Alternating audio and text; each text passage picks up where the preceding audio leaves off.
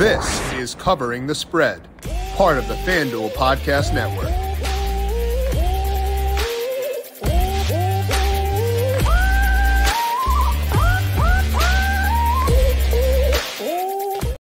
We have got a delightful matchup on tap for Super Bowl LVIII as the Kansas City Chiefs take on the San Francisco 49ers. It is playoff Pat Mahomes taking on Kyle Shanahan and the Death Star that is the Niners offense. And I couldn't be more pumped up for this game. Now, it's a bummer for the Ravens and Lions fans because those two teams were awesome this year and had a couple of things gone their way, may have had themselves in the same spot as well. But these two teams, Mahomes versus Purdy and all those Niners guys, is going to be a lot of fun to break down. For today, we're going to give my first look at this matchup, let you know what my numbers say about the spread and the total, and let you know where I see value at FanDuel Sportsbook. And as a teaser, I do see value in both the side and total for this matchup. So let's dig in and get you ready for our first look at Super Bowl LVIII. Welcome on into Covering the Spread. That's right here on the FanDuel Podcast Network and FanDuel Research. My name is Jim Sonis. I am a managing editor of digital media for FanDuel Research,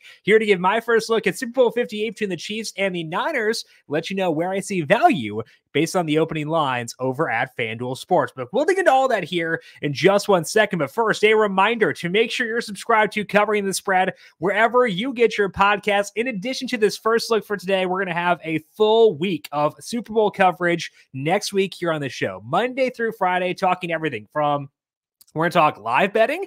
We're going to talk same game parlays. We're going to break down matchups, player props, whatever it may be. Everything to get you ready for this game will be in this feed next week, Monday through Friday. So make sure you're subscribed to Covering the Spread to get those as they go live. For the rest of this week, we're talking college basketball. We're talking some NBA, NHL, in the All-Star break there, EPL coming up as well. And of course, the Busch Light Clash from a NASCAR perspective for me, all right here in the same feed. So go search for the Covering the Spread podcast feed wherever you get your podcasts. If you like what you hear, leave us a 5-star rating on Apple Podcasts or Spotify. And you can also check out the show on the FanDuel YouTube page and on FanDuel TV Plus. Happy Super Bowl to all that celebrate from FanDuel, America's #1 sportsbook. If you're like me, Super Bowl Sunday is all about scoring the best seat on the couch, grabbing your favorite football snacks, and placing some bets. FanDuel has so many ways to end the season with a W or a 2 or a 3. Not only can you bet on who will win Super Bowl LVIII, but FanDuel also has bets for which players will score a touchdown, how many points will be scored, and so much more. New customers, join today. You'll get $200 in bonus bets if your first bet of $5 or more wins. Make every moment more with FanDuel, an official sports betting partner of the NFL. Must be 21 plus and present in select states. FanDuel is offering online sports wagering in Kansas under an agreement with Kansas Star Casino LLC. $10 first deposit required. Bonus issued as non-withdrawable bonus bets, which expire 7 days after receipt. See terms at sportsbook.fanduel.com. Gambling problem? Call 1-800-GAMBLER or visit fanduel.com/RG in Colorado, Iowa, Michigan, New Jersey, Ohio, Pennsylvania, Illinois, Kentucky, Tennessee, Virginia, and Vermont. Call 1-800-NEXT-STEP or text NEXT STEP to 53342 in Arizona, 1-888-789-7777, or visit ccpg.org/chat in Connecticut, 1-800-9-WITH-IT in Indiana, 1-800-522-4700, visit ksgamblinghealth.com in Kansas, 1-877-770-STOP in Louisiana, visit mdgamblinghealth.org in Maryland, 1-800-GAMBLER.net in West Virginia, 1-800-522-4700 in Wyoming. Hope is here. Visit gamblinghelplinema.org or call 800-327-5050 for 24/7 support in Massachusetts, or call 1-877-8-HOPE-NY or text OPEN-Y in New York. Let's dig in now to the 49ers versus the Chiefs over at FanDuel Sportsbook for Super Bowl LVIII. And this has been a fascinating game to track from a betting perspective since things opened yesterday. The look-ahead line was the 49ers -3, and the total was 47. That reopened during the Chiefs-Ravens game yesterday at 3. So it was the 49ers -3 at that time. It stayed there for a bit, but when it reopened during the Niners-Lions game, it was a 2.5. Then it went to 2, and then it went all the way down to 1. It did briefly get back to 2.5, but it has since settled in at the Niners -1.5, and it's held there overnight. So it looks like that's where our consensus line will be to start, is the 49ers -1.5. There are some ones out there. So overall, there has been a lot of interest in the Chiefs side in this game. If you look here at FanDuel Sportsbook, you'll see that 70% of bets are on the Chiefs and 78% of the money on the spread is on the Chiefs as well. So again, a lot of interest in the Chiefs from the betting public in this game. Let's dig into what my numbers say about this one. After including yesterday's games, the 49ers are still, by a wide margin, the best team and the best offense in football. Again, just by my personal numbers, and numbers are not everything. They did us some very good luck yesterday. Balls bouncing off guys' faces, stuff like that. And there were some issues. But the overall efficiency numbers for the Niners, once again, were really, really good. If I were to make no adjustments on the Chiefs and their offense, they would rank 8th in my offensive power rankings as it stands right now. But obviously, our eyes tell us that's not good. That is not an accurate representation of this offense, because in part it does include week 18 when they sat a lot of guys, and that's going to get tossed out regardless. So toss out week 18. But then we've also seen this offense really click during the playoffs. Patrick Mahomes is at 0.24 passing net expected points per dropback during the playoffs. League average during the regular season was 0.08, and Mahomes was at 0.10 during the regular season himself as well.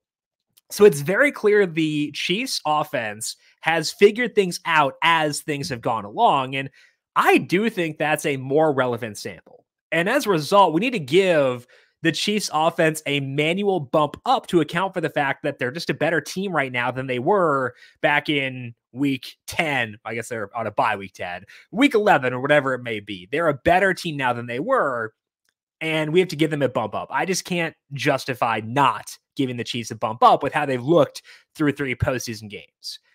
The defense is also really good for the Chiefs. I mean, I think they're actually better than the Niners. My numbers said the Chiefs as the 5th-ranked defense when you include the playoffs, whereas the Niners are 10th. And the Niners are especially struggling against the run. A lot of times that doesn't matter because they'll get a 10-point lead and you can't run the ball at that time. So this is a defense that has struggled against the run, but now you're putting them in a neutral script where a team can afford to run the ball deeper in the game, and that's going to cause more issues for them than they typically see. So the Chiefs offense gets a bump up, and their defense is potentially, at least by my numbers, better than the Niners. As a result, I understand why the betting public is so high on the Chiefs in this game. And why would you want Mahomes to be an underdog once again? So I get it. I just can't get my numbers to align with it, even with those adjustments we were discussing. For that reason, I am on the 49ers for this game. It sucks to bet against Patrick Mahomes. I do not enjoy that. I did that and having the Ravens money line yesterday. So it stinks. When you watch Mahomes and you bet against him, you ask yourself, what on earth was I thinking? And when you watch the Niners at times on Sunday, you ask yourself why I would bet them specifically against Mahomes as well. I just think this offense is too good for the Niners right now. The Chiefs are a strong team against outside wide receivers, and that's fine because you can slow Brandon Ayuk down if you want to. But the 49ers still have Deebo Samuel, George Kittle, and Christian McCaffrey. They have answers where the Chiefs are strongest, and they can exploit the Chiefs' weakness against the rush. Now, it's not as big of a thing during the playoffs. Chris Jones going to push for all 4 quarters, whereas he may not during the regular season. You see a different level to Chris Jones against the run than you may at other times during the year. But my model is much closer to where the market opened with the Niners -3 than where it is right now with the Niners -1.5. So as terrifying as it is to bet against Patrick Mahomes, once again, I think we do need to do it based on what the market is saying right now at FanDuel Sportsbook. The question is, do you go with the spread or the money lines? Let's kind of talk through that decision here because the spread is -1.5 at -106 at FanDuel Sportsbook, and the money line is -118. So the implied odds at -106 are 51.5% versus 54.1% implied at -118. I know I'm not asking you to do math. I'll do the math for you. I'm just asking it, laying out the numbers here and kind of going through the thought process of, do I go spread versus money line? I'd actually apply the same thought process to the Chiefs. If you want to bet the Chiefs, I'd go through this same kind of exercise to decide if you want to take even money on the money line or take the +1.5 for them, which is -114 right now. So the gap between the implied numbers for the Niners spread and their money line is 2.67 percentage points. So in order to take the money line, you would need to say the game lands on 1 point, where the Niners win by exactly 1 more than 2.67% of the time. Overall, games land on 1, just about 4% of the time. It's a bit north of that, but only about half of those times would be a win for the Niners because the Chiefs can also win by 1 point. So we're pretty close to 2.67 once you make those adjustments. And that could say just lay the -1.5 and lay the -106 there. But when I look at my model specifically, when I have teams that are favored by roughly the same amount as the Niners are in my model, they've actually won by exactly 1 point, 3.6% of the time. Now, that's an 83 team sample, so it's pretty small. But that methodology would indicate that it's better to take the money line than lay the points. As a result, that is how I'm going to play things right now, and I'm going to go with the money line personally. I'm going to take the Niners money line at -118 instead of the spread here. I am paying -118 instead of -106 to lay the 1.5, but to me, that's a good trade-off, given the non-zero odds that the Niners do win this game by exactly 1 point. If you agree with that and you want to lay the 1.5, that's more than defensible. I'm kind of splitting hairs here between one or the other, but that's where I land. And I'm also not going to fight anybody who wants to say, I'm going to bet Mahomes even money to win this game. And you want to bet the Chiefs? I can't fight back against that. I think it's a very fine, justifiable thing. But if you're going to bet the Chiefs, I would also go through, the same thought process of, should I take the money line to even money or the +1.5 at -114? So for me, I'm taking the Niners money line, -118. What could possibly go wrong betting against Patrick Mahomes in the playoffs? I feel dumb already, but I've been wrong a lot in my life, and I'm very comfortable being wrong potentially once again. As far as the total in this game, I do show value in the over, and it's actually a pretty good amount of value with where things stand right now. I have this total of 49.97, and it's at 47.5 right now at FanDuel Sportsbook. Now, 47 is a key number, so I wish I could get a push on 47, but I think we're more likely to see this market move to 48, move up than down to 47. And I've got a good amount of cushion with my model having this at 49.97. The reasoning here is that neither defense is elite. They're both very good. They're both top 10 again by my numbers, but neither is elite. And both offenses can move the football at an efficient clip. And I think that they have answers to what the opposing defense does best. My model's recommended more unders than overs so far this year. The exception has been with 49ers games, but that worked again yesterday. So I understand why it's here again. And it does kind of work as a hedge too, where if Mahomes goes for 350 yards and 4 touchdowns, I can at least benefit from it in terms of the total. So I'm not betting it because it's the hedge against the money line here, but it does help at least a bit, where I can at least take some solace if Mahomes really does shred in this game. It probably does benefit at least my over here. So I think the over 47.5 by my numbers, but also by my rooting interest, my very selfish rooting interest here, both those align to make the over 47.5 a quality bet, at least based on what my model is saying. Between the two, I feel better about the total, honestly. In this market, again, I get to root for Mahomes rather than against him. So if you were to take just one of these bets, I would go towards the over versus the 49ers money line. But I do believe in my model. I believe in the process behind it. I can back test it and see how well it's performed and know, in general, it's going to serve me pretty well to have faith in what the model has said. So personally, I am going to ride with both. I'll take the Niners money line at -118, and then we'll take the over at -110. It's going to be a blast to talk about this game for the next 2 weeks, and I hope it's equally fun to watch as well. But again, we're going to have a lot of shows to dissect this game, a lot of shows to dissect what to expect in this one, different ways to bet it. Again, we're going to have a live betting show, like not during the game, but like things to look out for live betting in general by talking to Ed Miller. He has literally built live betting models, wrote a couple books about it, The Logic of Sports Betting and Interception. We'll talk to Ed next week on Friday to get his thoughts on some live betting stuff for this game. We'll also talk I'm going to break down correlated same game parlays at FanDuel Sportsbook. Some of those that stand out to me. We'll have some other prop betting shows. We'll get Dr. Ed Feng in here to break down his thoughts on the game. All that coming up next week here on the show. So a lot of time left to break down what should be a very fun game. Before we close up for today, though, got to go back through recommendations from last week here on the show, beginning with the aforementioned Dr. Ed Feng. You can find him on Twitter at The Power Rank and find his work at thepowerrank.com. Ed's one bet for this week was for Patrick Mahomes to not throw a pick at plus 104 at FanDuel Sportsbook, and that did, in fact, wind up hitting because Mahomes was clean, as he always is. Don't even think he had a lot of risky passes in that game. So Mahomes under 0.5 interceptions. Good call by Ed to get the win there. We had JJ Zachariason on talking some player props for both of these games. Find JJ on Twitter at LateRoundQB. Find his work at LateRound.com and the Late Round Fantasy Football Podcast. First one for JJ was Mark Andrews. Kind of thinking about it in two ways, where if Andrews is limited, he'll go under 35.5. And if he's not limited, we could look at some alt numbers. So JJ liked under 35.5 and minus 110, and then over 50 at plus 178, potentially to lead him for Andrews to lead in receiving at plus 2,800. Under hit here because Andrews was not involved early. I thought this was actually a good example of a spot to live bet some player props. Andrews didn't play in the first series.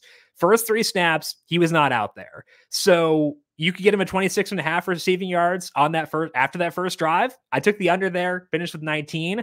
That's the kind of stuff you want to look for in spots like this, where a guy is banged up, don't really know what his role will be. If he's not playing snaps early on, that's a spot where it's a good spot to grab a live under because they do have live player props up at a lot of spots at this point.